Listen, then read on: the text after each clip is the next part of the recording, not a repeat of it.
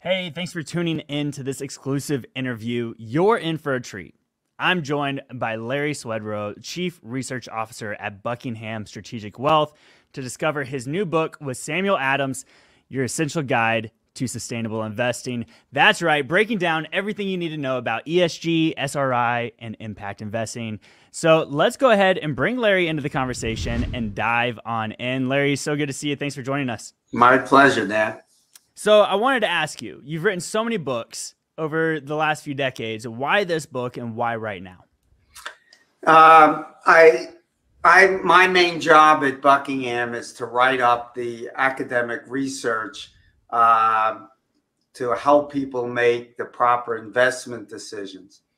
So I read about 25 journals every quarter and lots of other papers published on the Social Science Research Network, probably 100 papers a month to review what academic research are looking at.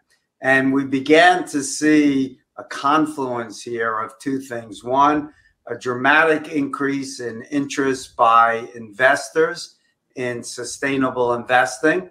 It was a trend that began about 2005, but really picked up steam in the last 5 years with evidence of more climate change, the Paris Accords, and all of a sudden, a slow trickle of investor flows became tens of billions of dollars a month beginning in 2018.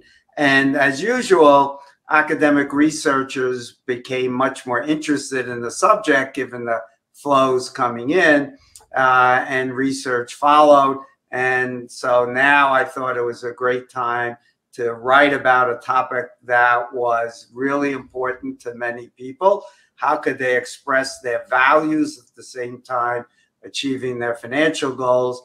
So I have the background to write about all the academic literature, the economic theory behind the impact of sustainable investing on the risk and return of a portfolio, having been written up already at that time when we began writing the book, about 4 dozen academic papers. So I recruited my friend Sam Adams, who's passionate about this field. He started the first sustainable real estate fund. And so I recruited him to jointly work with me on writing this book, because we found there really was no book that presented the history of the movement. And number two, presented, very importantly, the academic evidence, and finally adding what impact sustainable investors were actually having on corporate behavior. Was it a positive effect? So that's the background behind the book. Yeah, it makes total sense. It's a no-brainer right now. I mean, we definitely hear it continuing within conversations, especially with management, as you were just referring to. Now, in the book, you did talk about there's pitfalls. Obviously, there's a lot of pitfalls with a lot of different types of investing. But in regards to ESG and SRI, what can you give us a little taste? Like, you touch on a bunch of them in the book, but can you share one right now with our audience just so that they kind of understand how great this content is for them? Well, the issues here, I think everyone's familiar with the importance of sustainable investing in terms of climate change, also how employees are treated. Corporate governance is also, that's the G part of the ESG, is important to reduce frauds, for example, make sure companies are acting in the proper way to protect shareholders. That's the main thing. The biggest problem in this field, and we discuss this in great detail in the book, there is no one definition of what good ESG is or isn't. And really a lot of it is personal values. And that creates a lot of problems in both the research and in deciding how to invest. So for example, some people want to screen out tobacco and alcohol and gambling stocks. That's a traditional negative screening for SRI type investments.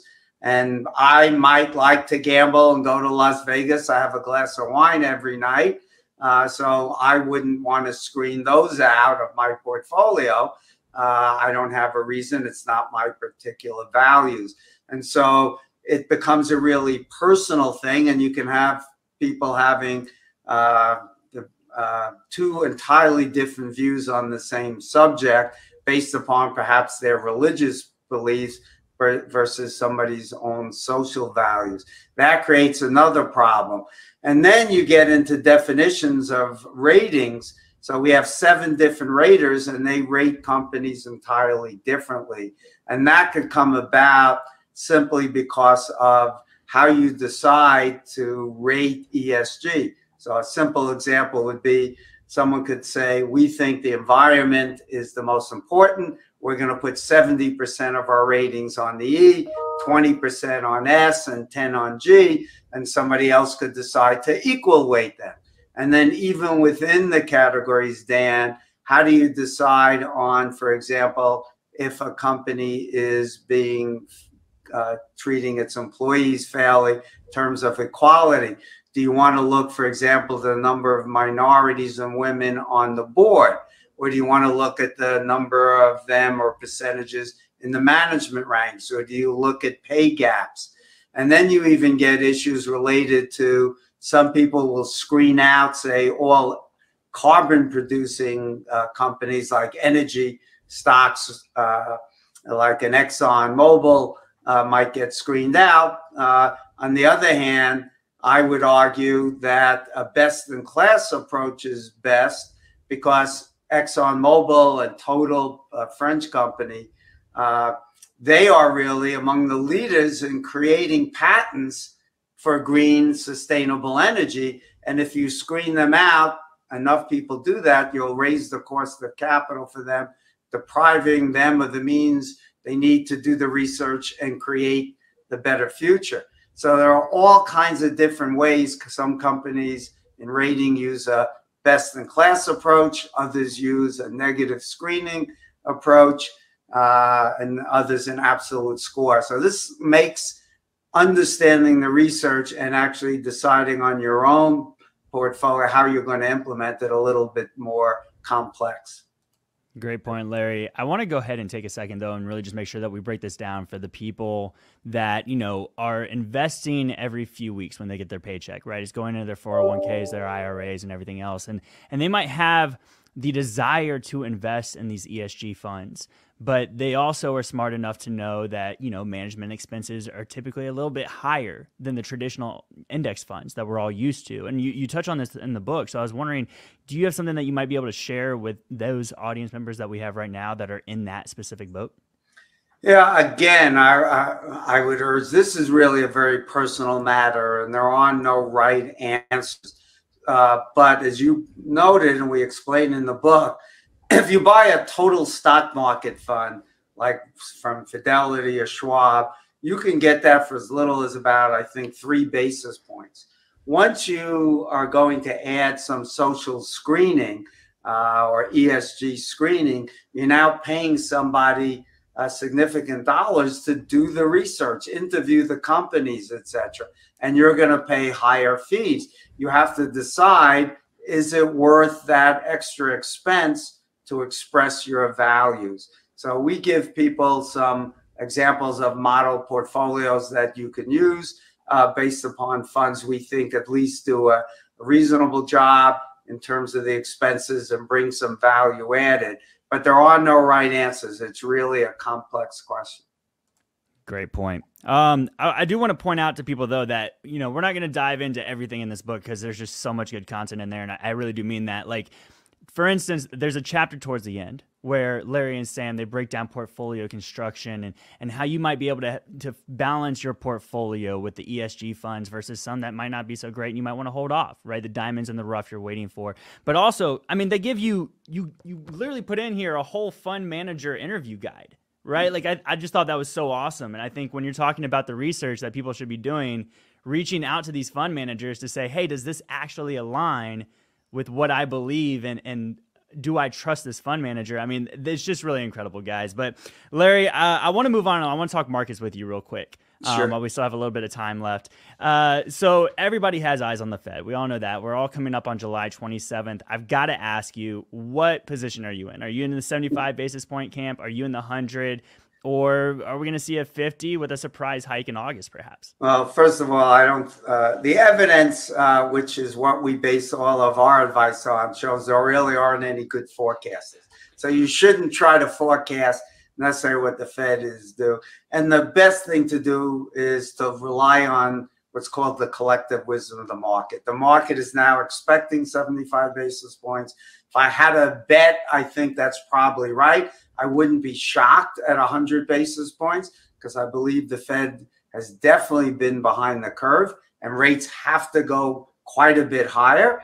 On the other hand, there are already signs now that the economy is slowing, partly because of the Ukraine and Russia supply chain issues, rise in rates, the cost of inflation, slowing demand. So we're already starting to see that, the impact of higher mortgage rates on the housing market. So I think the Fed is less likely to go to 100 basis points than they would have been, say, a month ago, where I certainly would have been in favor of that. Right now, I think I wrote a piece, anyone could go check on Advisor Perspectives, kind of a mid-year review. I pointed out, I think this is the most challenging time for markets quite a while. There are 9 specific risks I laid out, creating great uncertainty, and people hate uncertainty. You know, we have all of the fiscal stimulus from COVID and trying to recover from that. That was aided and abetted, if you will, by extremely loose monetary policy, not only zero interest rates, but the Fed buying up bonds, driving down yields on longer term bonds. And that created all this inflationary pressure. And that is built up. Then you compound that with the COVID problems that are related to supply chain issues. Now remember, we had this globalization that lowered the cost of everything, made companies more profitable. We had just-in-time inventory invention. So, you know, that made companies more profitable, kept inflation down. Now we're saying global supply chains create risk. We've seen that both with COVID and the Russia-Ukraine situation.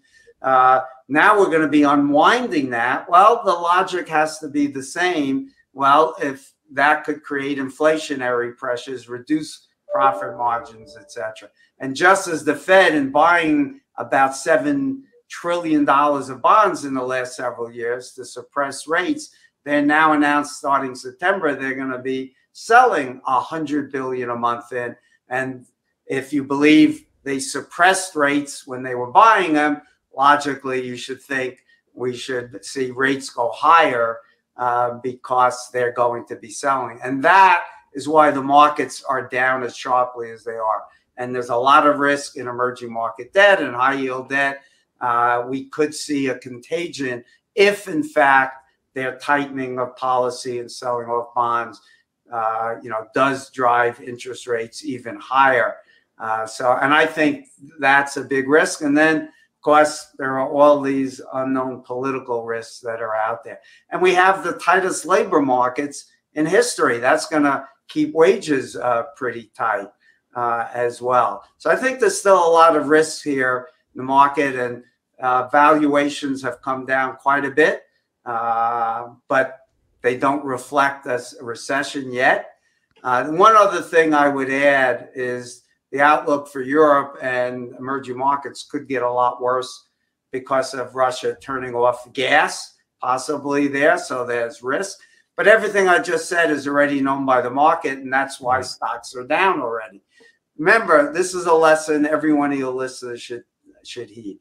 It is completely irrelevant, I teach people, whether the next piece of news is good or bad. Now, that may sound dumb, but it's absolutely true. All that matters is whether the next piece of news is better or worse than the market expects. If you doubt that, think back to March of 2009. The economy then went into a severe recession in the next 2 quarters. Unemployment shot up through the roof. We got to 10%. And from March 9th of that year to the end of the year, we went up 55%. Now, how could that happen if we were then just heading into recession in the next 2 quarters? And unemployment went way up. The reason it went up is markets were expecting it to be even worse than actually happened. And we got government actions to try to turn it around. And the same things apply today. All of the risks I just told you are well known. They're in the prices. That's why the markets are down around the globe 20%. It doesn't mean they'll go lower unless inflation is persistently worse than the Fed and the market thinks, and they have to tighten even more, or the Russia-Ukraine situation gets worse, or God forbid, China decides to invade Taiwan, or some other event that we can't predict. That's really the most important lesson for investors. Larry, yeah, but let me ask you. It's like you're summing up a lot of the uncertainty, a lot of why the VIX is so high, and we know the volatility is high. We know that all these things are in the market causing, you know, if you want to talk about Japan, right? Like you didn't even touch on that. There's so many different factors going on right now. So I've got to ask you the $1 million question: is what sectors or stocks right now would you look at for the second half of this year, knowing that we're still in a whole circus? Yeah, well, let me say it this way. I don't, as I mentioned earlier, the academic research on people trying to outperform by picking sectors or individual stocks shows that's a big time loser's game. The vast majority of the people who engage in that end up underperforming. I wrote a book I'd urge all your listeners to read called The Incredible Shrinking Alpha. 22 years ago, or 24 now, when I wrote my first book, about 20% of active managers were outperforming before taxes and about 10% after. That's a loser's game. Today, the markets have become much more efficient, and for a variety of other reasons, it's become harder to outperform, as we explain in the book. And today, 2% of active managers are generating statistically significant alpha, and that's even before taxes, which are the largest expense for active managers. So it's more like 1%. What I would tell you is this: because of the dramatic outperformance of basically growth stocks led by technology, healthcare, that type of sectors, value stocks dramatically underperformed from 2018 through 20. And they had the worst relative performance in their history, even worse, relatively speaking, than in the late 90s when growth went on a boom. And then we had the dot-com bust. And the next decade, value stocks crushed growth stocks. Today, we have virtually identical situation. And since November of 2020, the growth of value stocks have begun to outperform. And today they are historically almost as cheap as they've ever been against growth stocks. So if I were forced to make a bet, I would be betting on small value stocks in particular.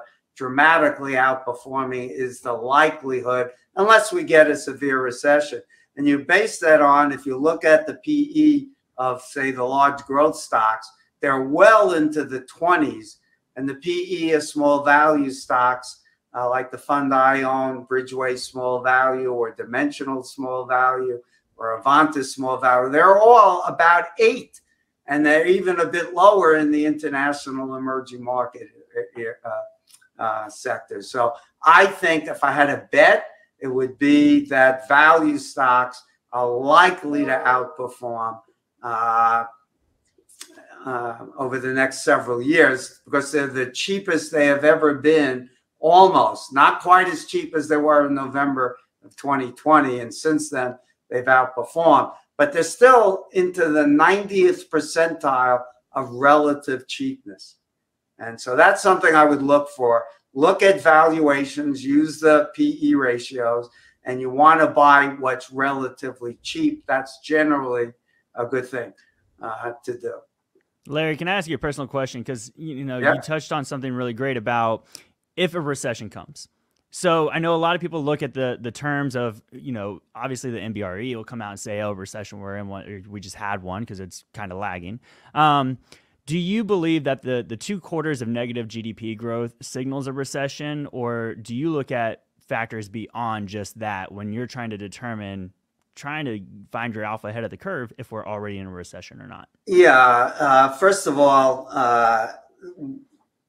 the economic data is a lagging. The stock market is actually a leading indicator because it's looking ahead at what the future is.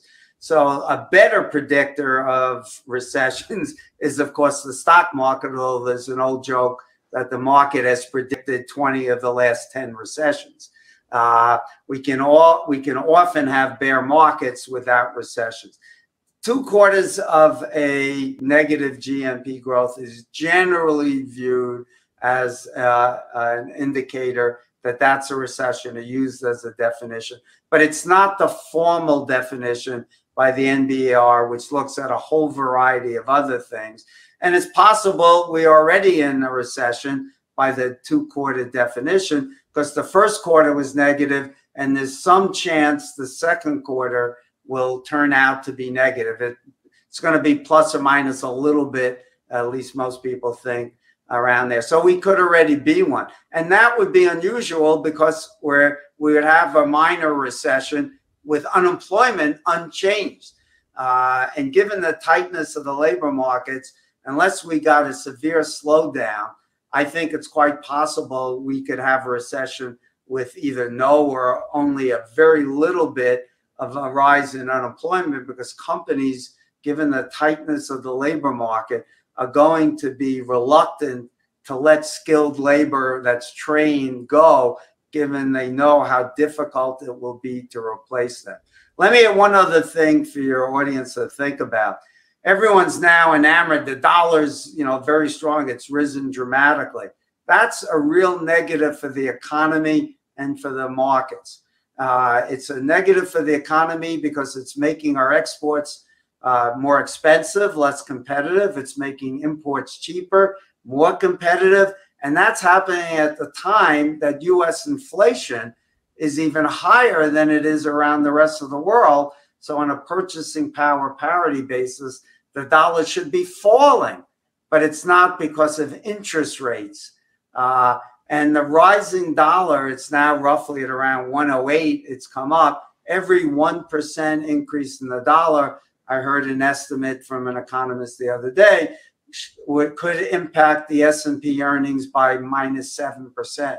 So if you've got a 6-7% increase in the value of the dollar now, you could see a big negative impact on corporate earnings. So keep that in mind. That's another risk to the economy and markets as well. But again, like I said, I'm not the only one who knows this. Again, that's why prices have been down the way they have been, although not today.